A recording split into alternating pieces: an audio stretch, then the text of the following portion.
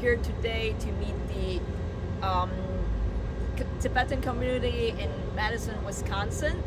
And over the past decade, I have had the pleasure of meeting and bringing the book Voices from Tibet to the Tibetan community all over North America and Europe, including the communities in Minneapolis, Philadelphia, Toronto, New York. Let me think. In Europe, the communities in Zurich, in Amsterdam, London, as well as supporters in different parts of the world. Last year I went to Vilnius, where the Lithuanians, your community knows that they are very supportive of Tibetans and the fight. Because they told me in 1990, when they are fighting, when the Lithuanians are fighting for the independence, they received a telegram from the Dalai Lama, who is among the first world leaders to support their fight in a non-violent way. So therefore, now they are very supportive of the Tibetans. And then I also went on to Copenhagen, where there are also a small Tibetan community, but a lot of supporters. And then this year, I am here and hoping, planning to go to Prague, where the supporters there will be hosting a Tibet Literature Week in November. And then also hoping to go to Berlin on the same trip. And I've been with, have been in contact with the leaders there of Tibet Initiative Deutschland.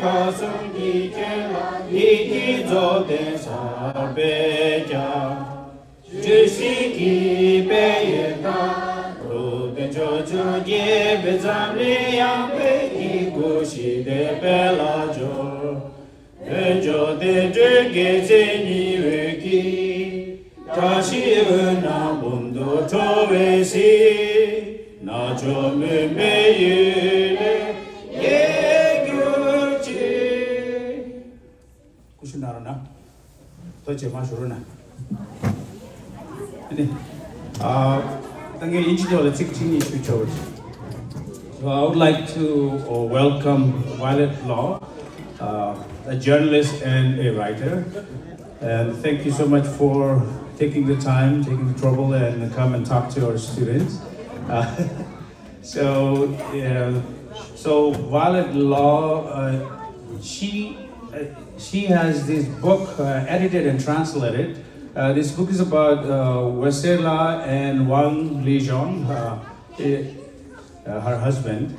And so if you would like to check out this book, we have a table set up here on the right side.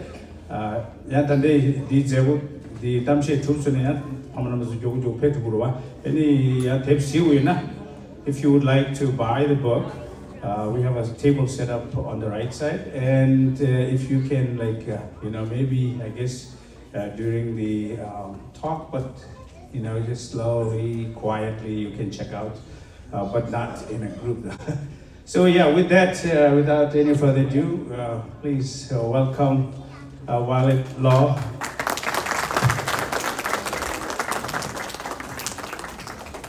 Any students, and this is an open event for the public as well, so there are quite a few number of parents and the public attending this talk as well. So students, please prepare your questions at the end of the talk.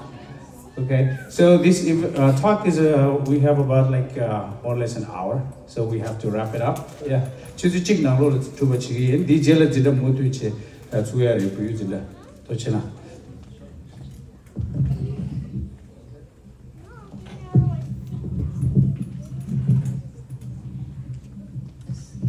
Testing, yeah. Well, good morning, everybody. Good morning. Good morning.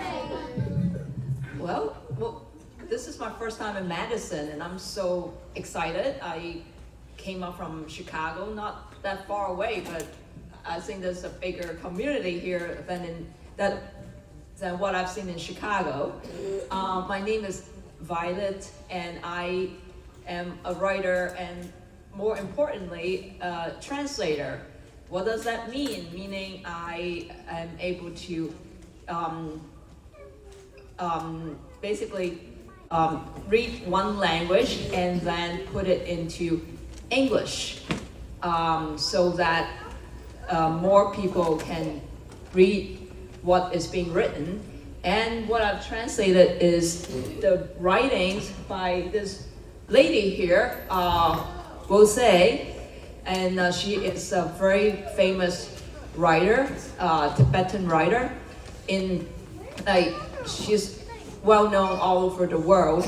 But then you might wonder, how come, she, the fact is she has to write in Chinese but not Tibetan.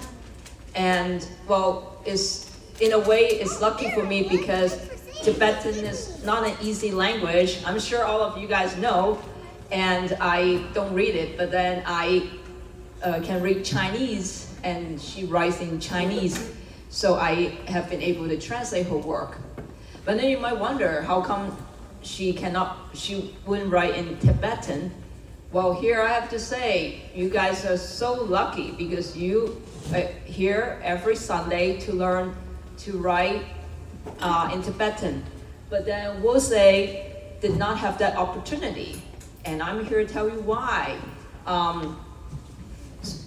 When she was 15, it was in the 1980s, Woeser is one of the smartest students living in Lhasa. And then at the time, the Chinese government decided that, we'll find the smartest kids in Tibet, and we'll do something. And what they were trying to do is to find the smartest students and then bring them to China, to Chengdu, in particular, into a boarding school. And we'll say she was one of those selected because she's one of the smartest.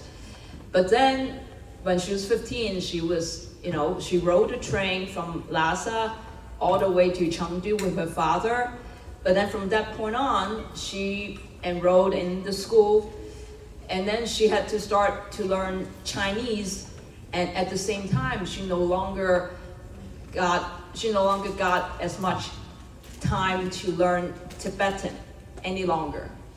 So, but at the time she was 15, she was still growing up like a lot of you.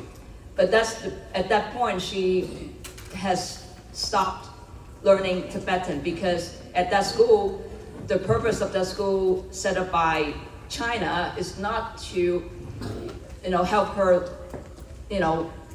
keep her heritage. Quite the opposite is to, basically help to erase her heritage to the point that she has lost her Tibetan, and at the same time, she must learn to read and write in Chinese in order to, stay in the school to perform well as a student. And then after that, sooner or later, she realized, oh Jesus, I can no longer write in Tibetan, but then now I have to write in Chinese. So it was, in a way, then she has been able to reach more people. But then at the same time, it's very upsetting to her because Tibetan is her mother tongue. Her mother is Tibetan. Her father is half Tibetan. She identifies as a Tibetan, and yet, you know, she has to write in Chinese, which is not the language she prefers. But that was what happened under the education system in China, especially for the smartest students like herself, the smartest non-Chinese students like herself. The goal of the government is to erase their heritage. So I have to say, you know, I know maybe, you know, it's Sunday you want to be outside to play, but it's important what all of you are doing here, taking the time to learn the language and to embrace your heritage, and to, you know, basically to understand where your ancestors came from and to maintain that lineage of tradition and heritage. So I also would like to share with you something that, you know, Woeser has written about students, about Tibetan students. Again, like, you know, your age, their struggle in Tibet, because as I can imagine, a lot of you have read and have heard in the news that things are very tough in Tibet for the Tibetans.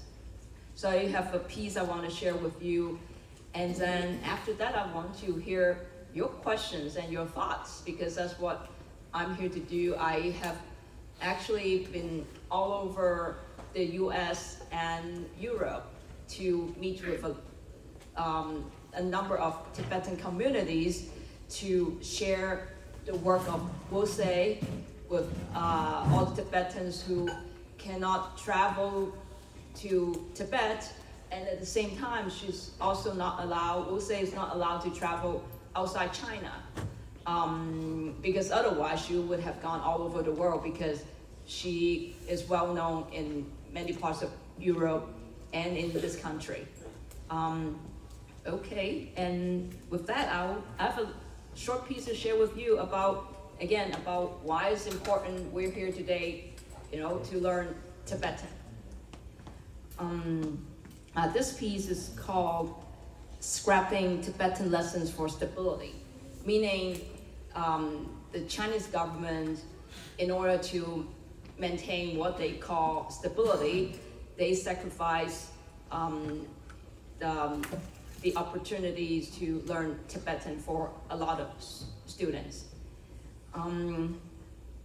I still remember on October 19th, 2010, thousands of middle and high school students in Rangon of Amdo raised small blackboards with their demand, chalked in Tibetan, which says, "We need Tibetan classes." This demonstration to defend the mother tongue was soon joined by countless school children across Amdo and other Tibetan regions in Qinghai and Gansu provinces. Even many Tibetan students in Beijing, in Central University for Nationalities, made the same appeal. I still remember more than 300 Tibetan teachers sent a joint letter to Qinghai's provincial committee demanding that Tibetan students be primarily taught in their mother tongue. The teachers opposed the quote-unquote mostly Chinese supplemented with Tibetan curriculum and its expansion into kindergarten. Retired cadres and veteran educators in Tibet also submitted opinions to the Education and United Front ministries in support of this demand. Still, I remember the party secretary of Qinghai later recommended that bilingual education reforms be strategically and gradually adopted. The words certainly aimed to appease. Innocent Tibetans trusted that officials would keep their word and never thought this was merely a stalling tactic. In less than a year and a half, the other shoe dropped. In March of 2012, fresh into a new semester, school children in Tibetan and ethnic schools in Qinghai and Gansu provinces discovered that suddenly Tibetan learning materials had been replaced with Chinese language textbooks.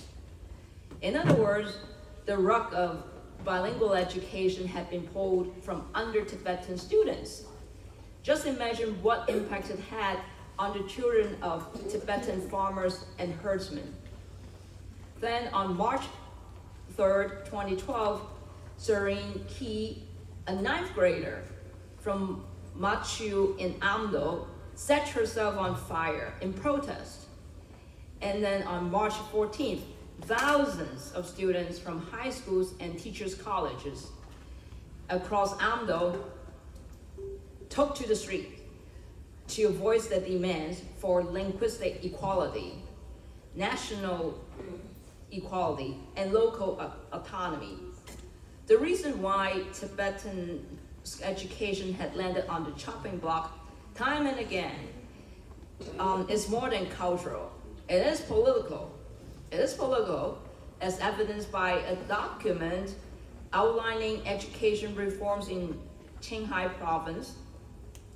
It calls for implementing Chinese language education, which is deemed a major political task in that document, in the Tibetan regions.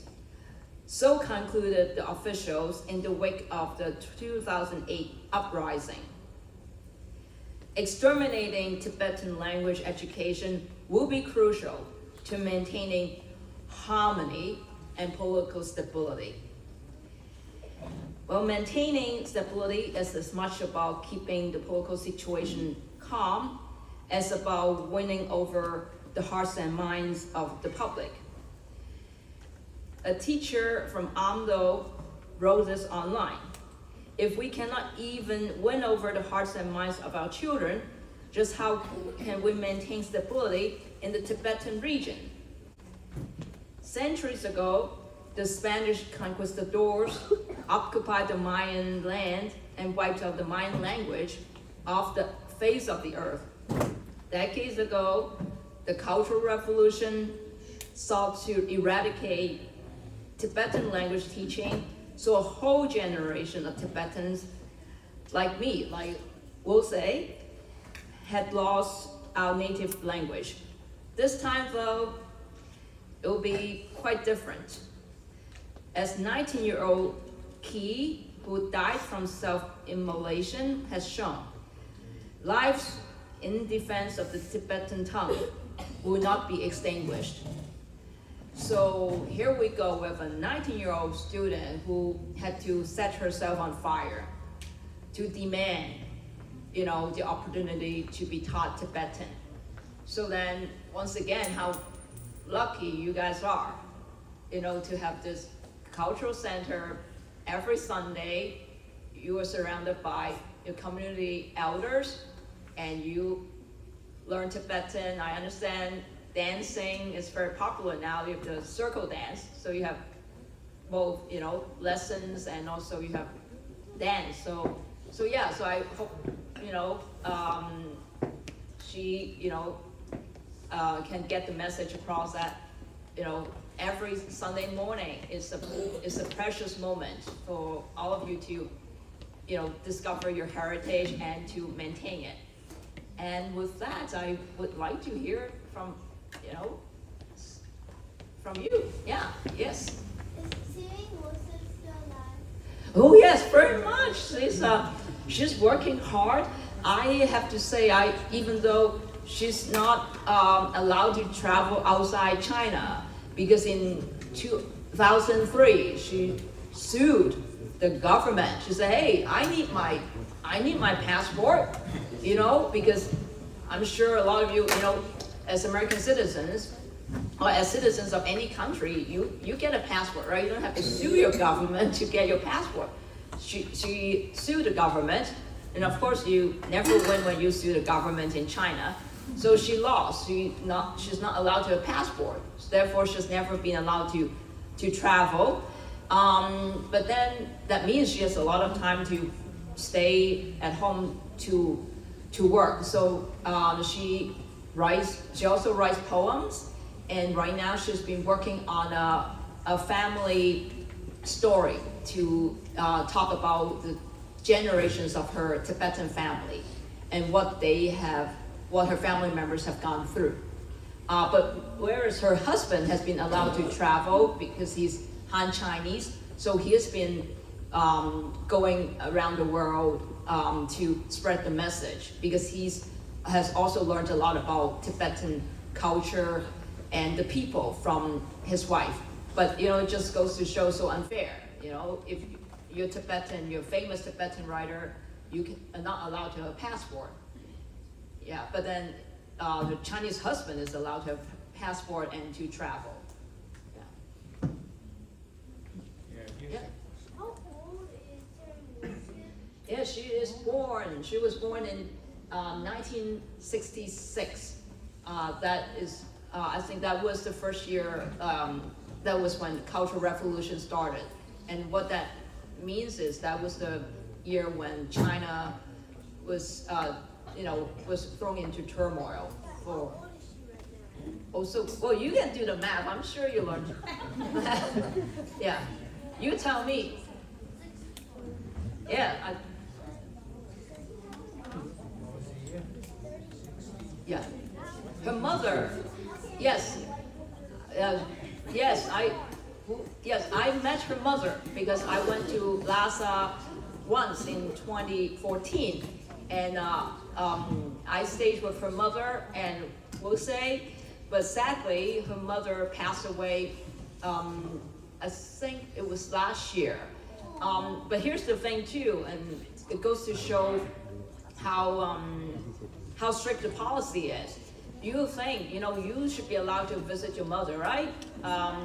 Say you live in Beijing. For example, you live in Chicago. Your mother is here in Madison. You should be free to visit, go from Chicago to Madison to visit your mother.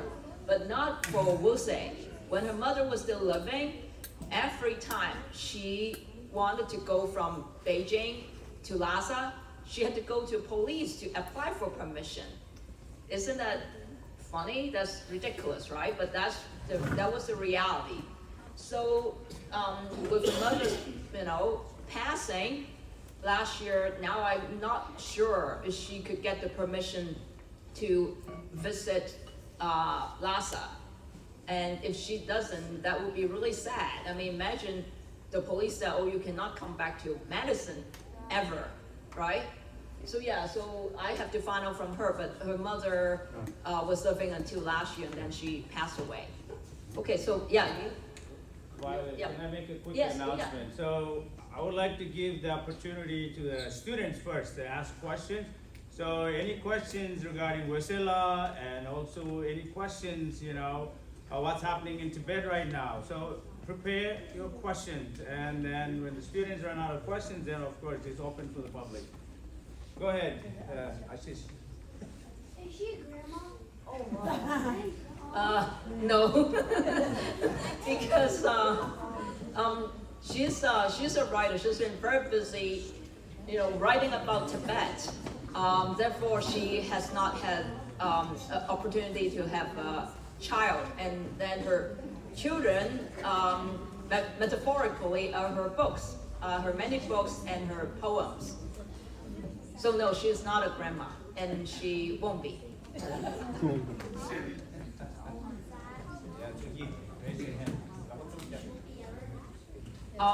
Well, to be a grandma, you have to have your, own children first, right? Yeah.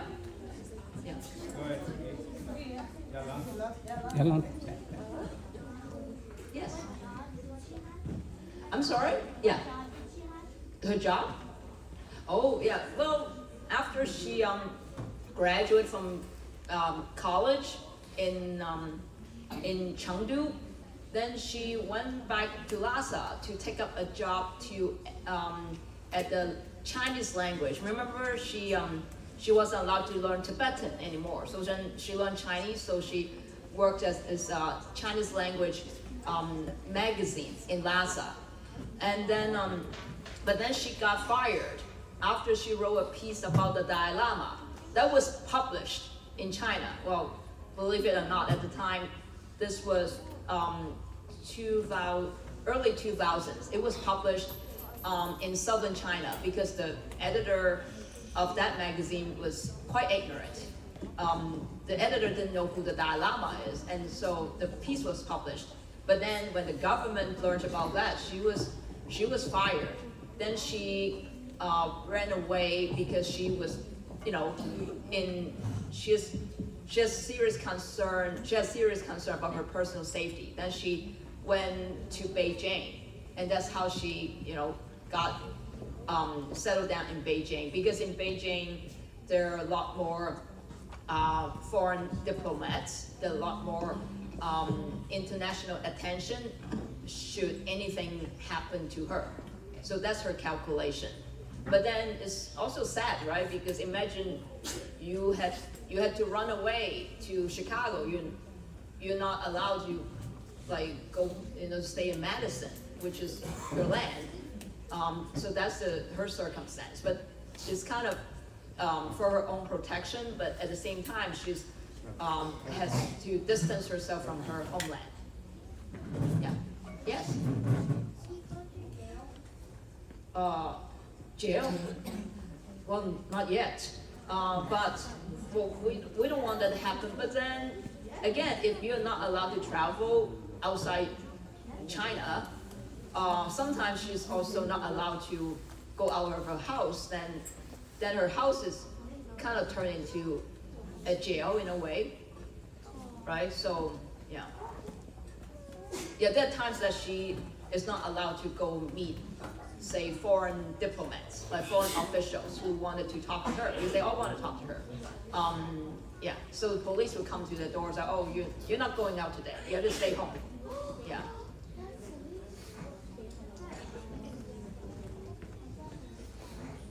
Yes. Not, well, because in China, you know, you must have read about a lot of writers always in danger because the government doesn't like what they write, and they refuse to write things that would make the government happy because they see that it's their job to tell the truth, not propaganda. So so that's always the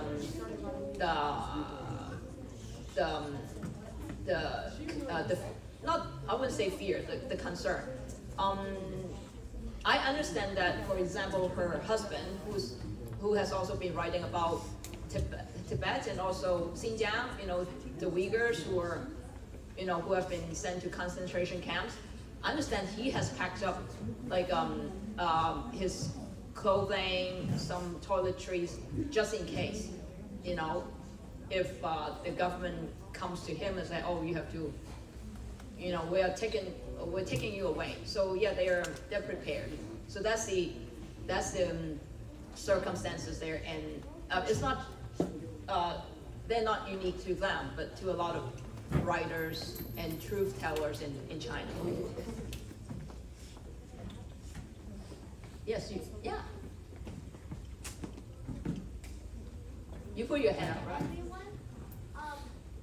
in China had to check, like go to the police to check to go? Not necessarily, but they only target certain people, like the famous people. Yeah, and also the non-Chinese. Yeah, because she's Tibetan, right? And so, say she wants to go home to Lhasa, and she has to ask the police for permission. But regular people? Not so much. Yeah, so that's why it's unfair, right? Because how come she's not treated like everybody else? Yeah. Yes. Her husband's like traveling around. How is he able to communicate? I'm sorry, if her husband. Isn't he like traveling around, right? Mr. Wang,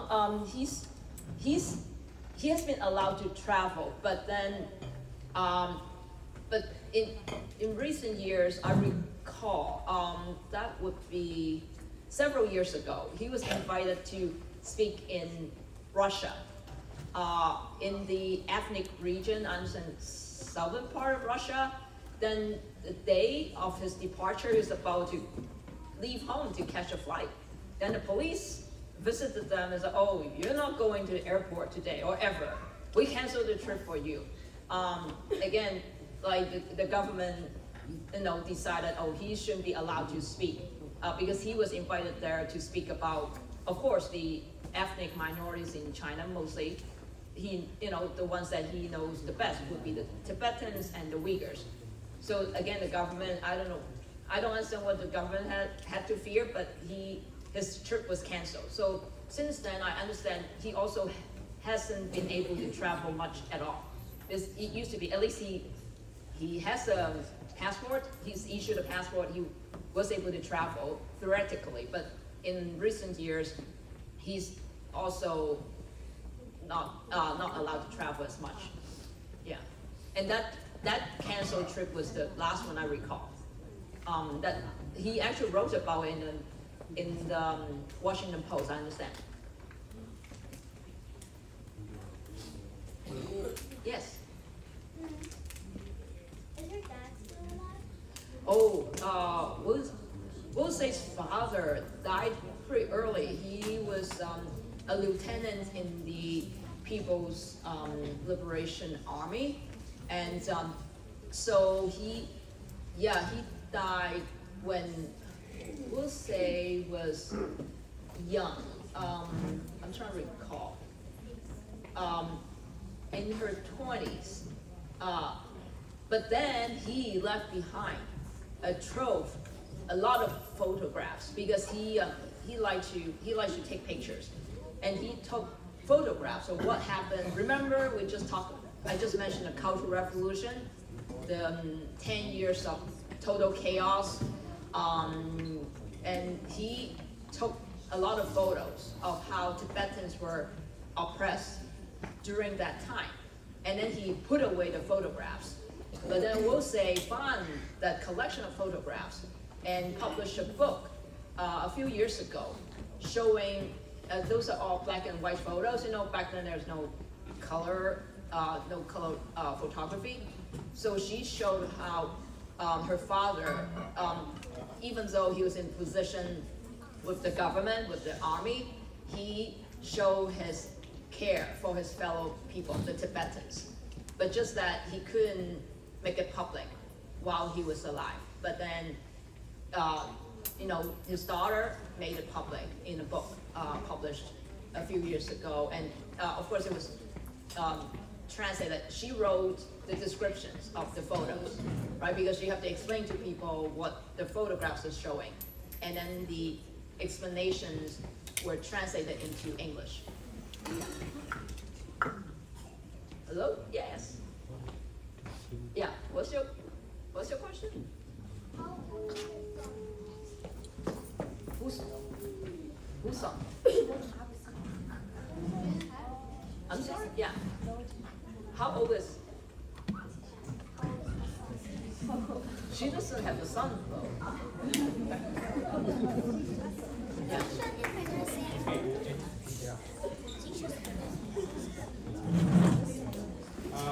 I guess, yeah, we'll open the floor for the public to ask questions.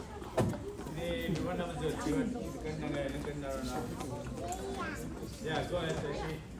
Okay, so you talked about how in those certain regions of China where the Tibetan is not taught supplementary and it's mainly taught in I'm assuming Mandarin. Do you think there's a way for Tibetan students who are in those schools to make use of the Mandarin to or make use of their Chinese to speak out about these issues? That's a very good point. And so, so in her case, right?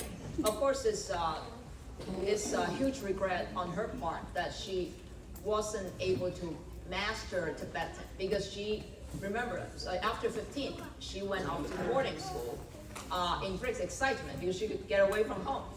But then she didn't realize at the same time she's also getting, being pulled away from her heritage, from Tibetan learning. Then she started learning Chinese. But then as a result, she has been able to write about all, everything that's going on in Tibet in Chinese. And her books were published in Taiwan. And by statistically speaking, there are a lot more people who can read Chinese and in Tibetan, because Tibetan is very difficult to learn. So meaning as a result, there are a lot more readers who could read about what's happening in Tibet thanks to her writing in Chinese. Yeah.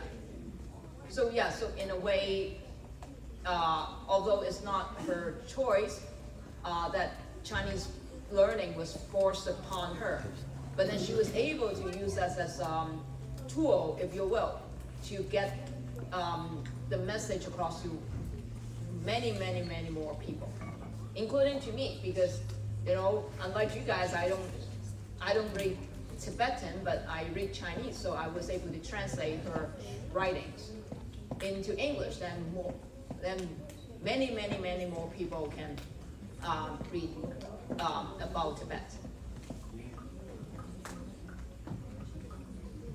Well, yes. Well, first and foremost, I want to thank you for sharing with us your life experience and work. I have a few questions. Yes. First question is, if you have to give one advice or message to the young professionals that hold it. Well, I would say I might not be qualified to give advice, but then speaking as a writer and translator and journalist, I would say from my experience, the written word is more powerful than the sword. So that's why it's important that all of you are here every Sunday to learn, and of course to learn to write and to express yourselves. So that may be like, I wouldn't say advice, but like kind of speaking from my own experience. Hello. My second question is, how long have you known Woeser Lak? And out of all the activists, writers you could be following, right? Why did you decide to follow Woeser Lak? Oh, great question. So yeah, let's see. So I started as a writer. I grew up bilingually in British Hong Kong. So, but I never thought translating would be interesting. And in fact, I thought, oh, it's so boring. I'd rather write in my own words rather than translating someone else's words. But then around 2008, during the first, after the first Beijing Olympics, then I discovered the work of a doctor.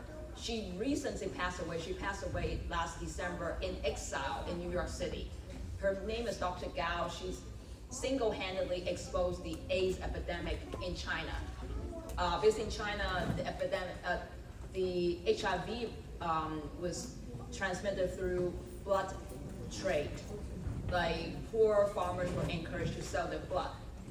But then the needles that were used were contaminated. So a lot of them, they got infected. So she's so brave. She was in her 70s at the time. She's retired, but she cared for these, poor, sick people. Then discovered that, oh, that's a bigger issue, and the government was behind that. Then she was doing her book tour in Hong Kong. She wrote about what happened. Then she said, oh, I would want to see my work translated into English. So then when I read about that, I said, wait, maybe I can do that. I never translated before, and remember, I thought translating is boring. Then I actually translated some of her writings, and it was published in a magazine. Then I realized, oh, I think it's a lot of fun. Not just fun, but also very meaningful.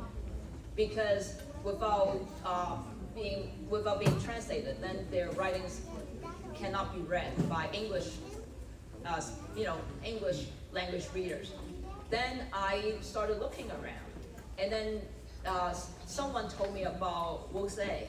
Then I looked up her books, and as a journalist, I could tell her reportage, her on Tibet is very, very good, very factual. Is really like telling you what's going on the ground, and a lot of it was written during and after 2008, the uprising. Remember, she started as a poet. She thought she would just be a literary person. She didn't set out to be a journalist. But because of the uprising, she took it upon herself to write about the situation on the ground, because a lot of people from the Tibetan region told her, hey, this is what's going on. And she has a pretty high stature for her to be in this position to spread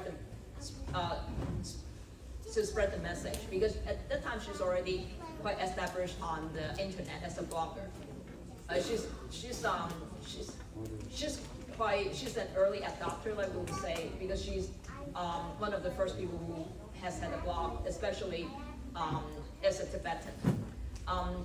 So that's how I found her, and then I went to see her at her house, and we were introduced by a mutual friend who at the time was a photographer for the New York Times. He's a Chinese, self-taught photographer, and then like he was taking pictures for New York Times at the time for 10 years, until the New York Times, until Beijing asked the New York Times to get rid of this person because they're just too good. So that's how we got introduced by a mutual friend. That photographer himself also published a lot of books that China doesn't like. Actually, really hated, because last time he was arrested because of a book that he's about to publish. Yeah, so that's how it all happened. Thank you. Yeah.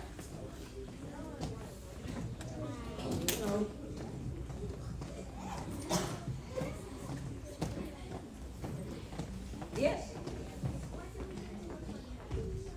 Oh, we have. Oh, okay. Okay. So we can ask the principal. Yeah.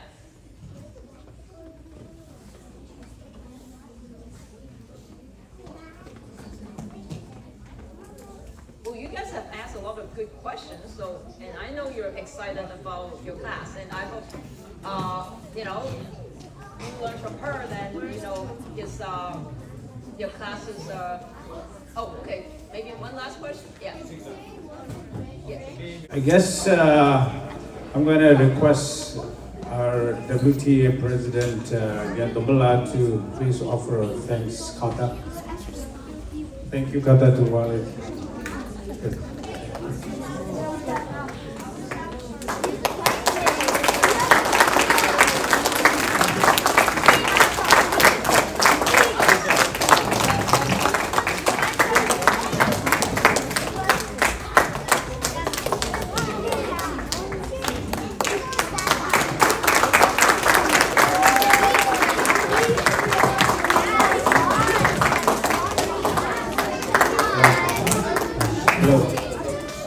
Thank you for all the questions. You guys are very good about asking questions, and that's a sign of intelligence. If you always ask questions instead of just accepting what you're told. Hello. Hello. Good day. So today we have Violet talking about Tibet and Tibetan people who are suffering under the Chinese occupation of Tibet. And I'm very happy that Violet reached out to us from Chicago, saying that I heard that you guys have a Tibetan community in Wisconsin, Madison, and I would like to interact with your community. And she reached out to us, and we are very happy and very thankful for your support, and we are very confident that our fight for our right and freedom in Tibet will be fulfilled in near future. And once again, thank you so much for supporting our Woeser Lak in Tibet, in particular, and our human rights in Tibet. Thank you so much.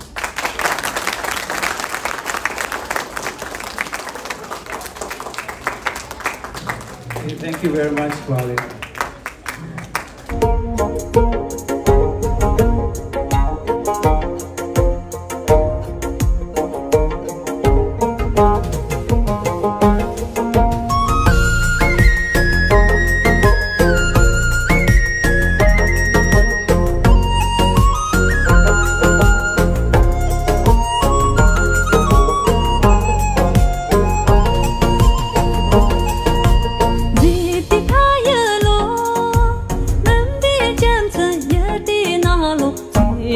Hãy subscribe cho kênh